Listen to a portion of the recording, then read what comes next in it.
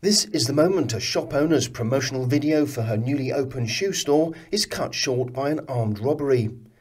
Diana Pereira, aged 32, had the mobile phone stolen in the middle of the promotional video, which was for her shoe shop in the Brazilian municipality of Santos. Super moderno, super moderno. Tem até homem que compra, sabia? Molha assim. The live stream was interrupted when the man who'd been outside on a bike and looking through the door to make sure that Diana and her assistant were alone, then entered and threatened them. He took the phone that she was using to record on from between the light stand and then took the mobile phone from the shop as well before leaving. The incident was also captured on the shop's security camera, and she shared it online, hoping that the thief will be identified.